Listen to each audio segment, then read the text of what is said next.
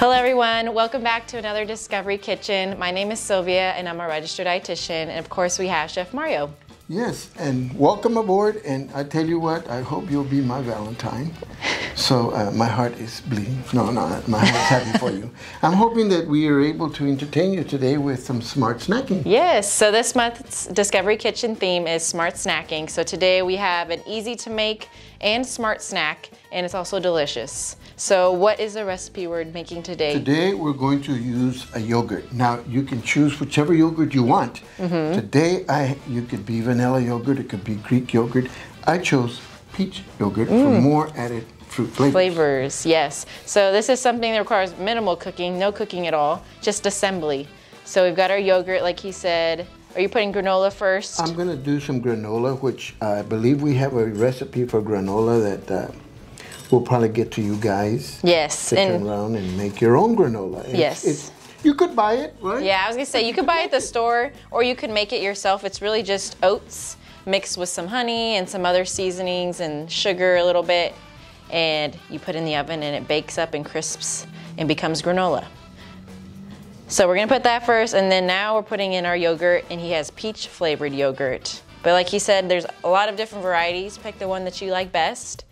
Greek yogurt has most protein compared to all the other yogurts, but just be sure to be conscious about the yogurt you're picking. Make sure it has lower amounts of sugar in there because we're adding some fruit, and the granola has sugar, so if you have a lower sugar yogurt, that's the best option. Yeah, and this is more of a how do you say, Sylvia?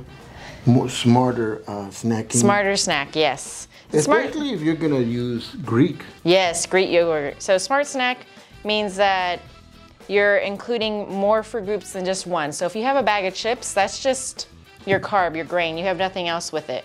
And it's not gonna keep you full for very long. But this snack here, it has yogurt, which has protein. We have the granola, which has our carb. And then we also have fruit, which has a lot of vitamins and minerals and other delicious and good things for you. So that's a smart snack. Very delicious. Easy. A couple more. You could have it there, have it for dinner, have it for breakfast, have it for any time, really. Yeah, anytime you want a snack. And so what are we gonna put in there? This is a fun thing called chia seeds. So chia seeds, they're really small but mighty. When you put them in water, they gel up and they become kind of squishy, and when you eat them, they're like gel-like. And so we're gonna sprinkle these on top. They also have a lot of fiber, which is good for your digestive tract. It has a lot of vitamins and minerals and antioxidants. So these are really fun to just sprinkle on top, like some sprinkles. You could even put them in your water, mix them around with like some lemon. I know a lot of people like to do like cucumber in your water or strawberries in your water. You can add chia seeds too. Can you add this to like your salad thing? Oh yeah, you could add it to a salad, give it some crunch.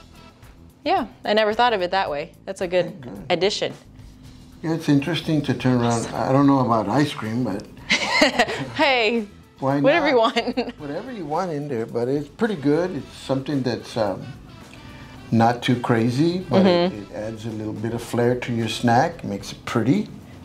So, and depending again on how much, how do you say, granola you want? Granola. You can layer it more, so we only did one layer of each. Yeah. But if you have a bigger bowl or cup, you can layer more. And depending how hungry you are, right? How much of a snack you want. And you just want to, how do you say, take it easy? Yeah. In moderation. In moderation. We're just into February, just finished up dry January, doesn't matter.